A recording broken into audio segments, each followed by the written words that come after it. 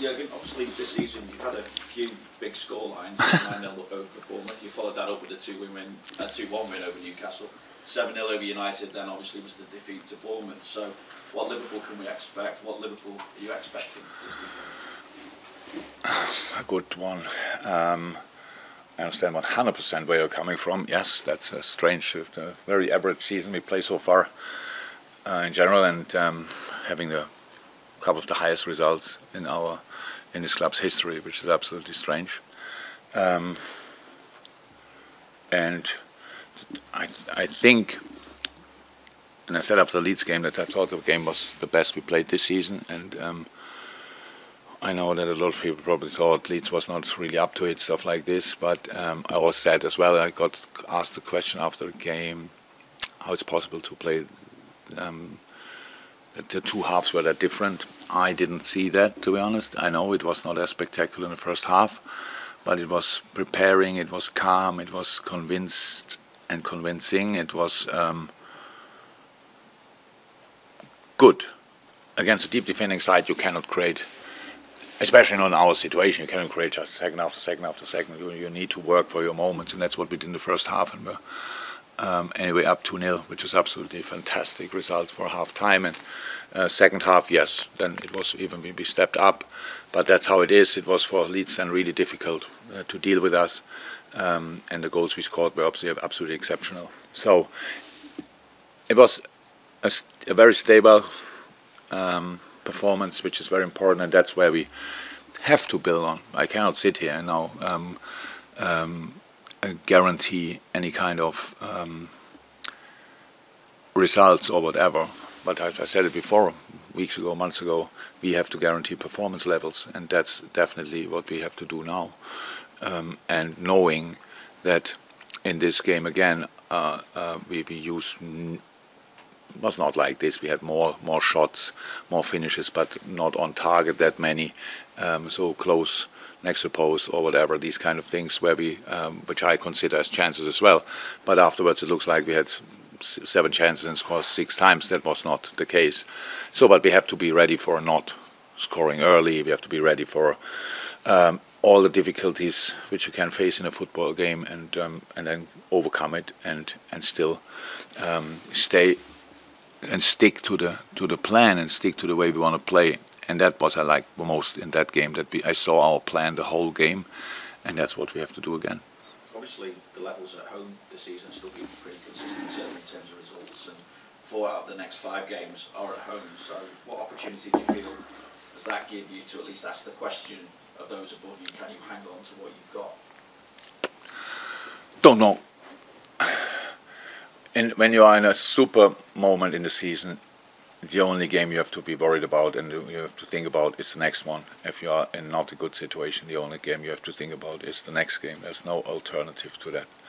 And that's exactly what we do. I couldn't care less where we play after tomorrow, to be honest. It's just about the game tomorrow. It's about Nottingham Forest. It's about showing all the respect we have for them. With Steve Cooper, they're in a difficult situation. They will fight for their lives. Definitely, they will. Each point they can grasp will be massive, and if they can get 3, it will be super massive, and that's that's a team I expect. That's definitely the opposite of a friendly game, and that's what we have to be prepared for. But it's Anfield, and we have to use that as well. That's true. But one game. If we take it game by game, there's no other chance to do it, and then we will see. Whatever we can do in this season is the only thing what gives us any kind of chance is winning an awful lot of games. If you don't do that, we don't have to really talk. And I don't like that always talking about we win 1 game, then I have to talk about what would it mean if we win the next 4. That makes no sense. All our focus on Nottingham. I just wanted to touch again on Trent's switch of position, or hybrid position, because it's obviously been met with quite a positive reaction. I just wonder now, is it too early to say whether that's the role for him moving forward, or is that his long-term progression now? We will see that. We will see that. Trent is on each position he played for us was always a super important player. This now slightly advanced role suits him in the moment really well. That's good. It's a challenge for everybody else to cover the spaces when we lose the ball, theoretically. But that with him there, we didn't lose that many balls, which was helpful as well.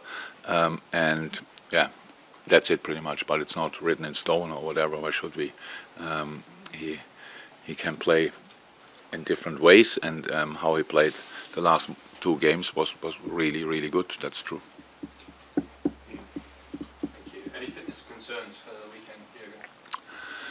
Yeah, unfortunately, Bobby picked up a muscle issue a little bit. We will see how long that takes. It's not too serious, but yeah, it's definitely out for tomorrow, and yeah, next week we have 2 more games. I would say they are impossible as well, and then we will see. Then we have to take it day by day. That's actually ruined my next question, because I was going to ask you about having all 6 of your front 6 available and how you pick between them, but it's 5 now. How do you still pick between those 5? Is it about looking at the player's form, about targeting the opposition in a certain way? How will you decide? The ticket into this team must be and will be definitely again counter-pressing. So that's how everything started. I wouldn't say we lost it a little bit out of eyesight, no, but we have so many. I saw so many games from us where I didn't like that, and that's a pretty strict thing. That doesn't mean that all 5 now available, and especially with Bobby, all 6 can do that pretty well. But if you do it in the game you play, you have a good chance to start again. So that's it. So, but we have opportunities to change, of course, and we will see how we do that. And now we have to change in the next few 2 weeks. We have 5 games. So yes, there will be changes, and that's good. Hopefully we can have at least these 5 then, or maybe from a moment on the 6 again. That would be absolutely great. And but everybody will play. Everybody's super important to us. But again, the ticket will be the desire to win the ball back after we lost it, because that always we had so many times where that made a difference in football games, and especially against deep defending sides. It's super important. Otherwise, you constantly have to defend counter-attacks, and that's what is one of the most difficult things in football, because the space is really big, and sometimes better timing of the opponent, all of a sudden the speed is not a decisive thing anymore of the defender. It's just a moment, and then they are gone, and it's a 1-1 situation with Ali. So we have to do that, and that's a big part of decision making for all positions. You mentioned it with Vinny before, talking about Nottingham Forest form and what you expect from them. Do you often see a change in teams who struggle at this sort of stage of a season when they are absolutely desperate for points? Are you facing a different beast than maybe the team that's only won one of their last 14?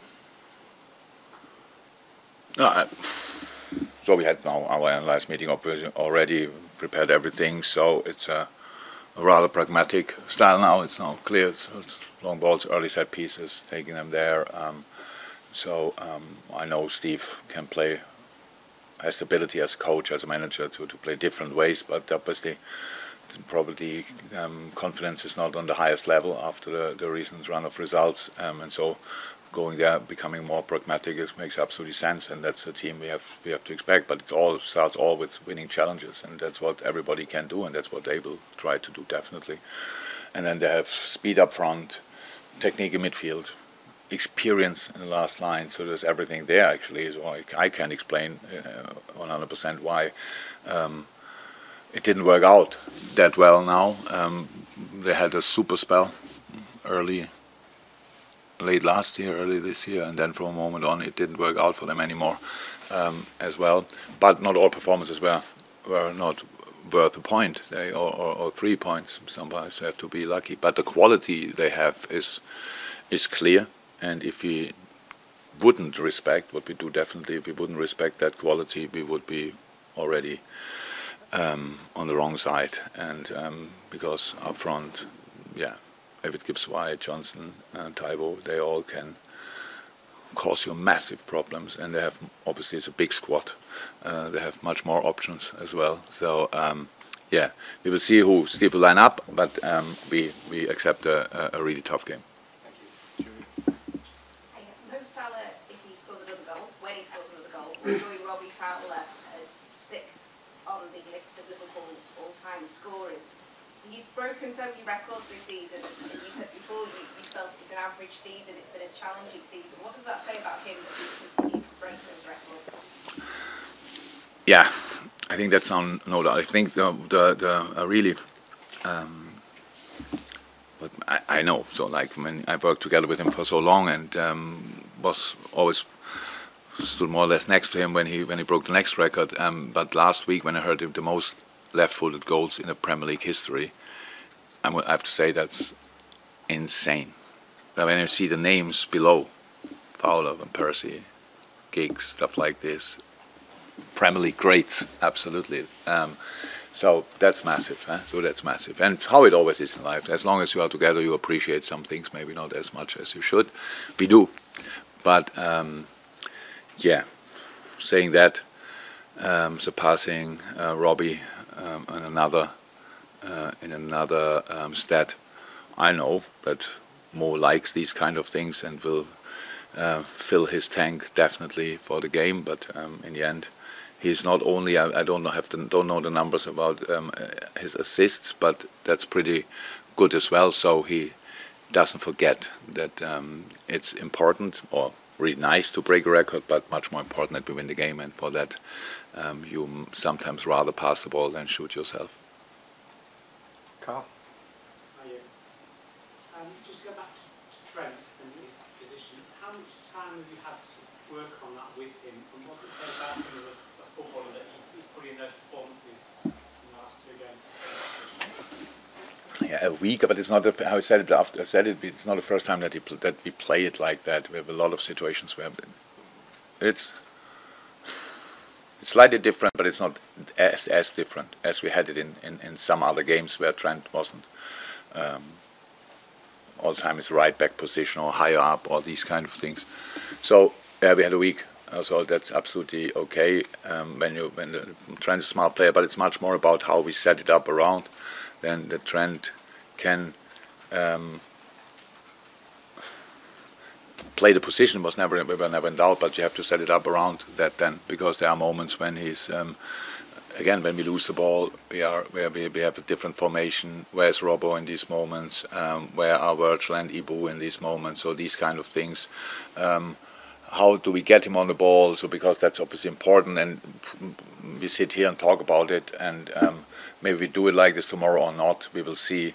But if Trent shows up there, maybe gets a man marker, that's possible, obviously, and then you don't get on ball, then we have to deal with that, these kind of things. So it's now not the solution for all the football problems we had this year, but he has potential to play that position. That was always clear, but especially in the way we do it now, with defending on the right back and offensively being there, that's absolutely fine, and we will see where it leads to.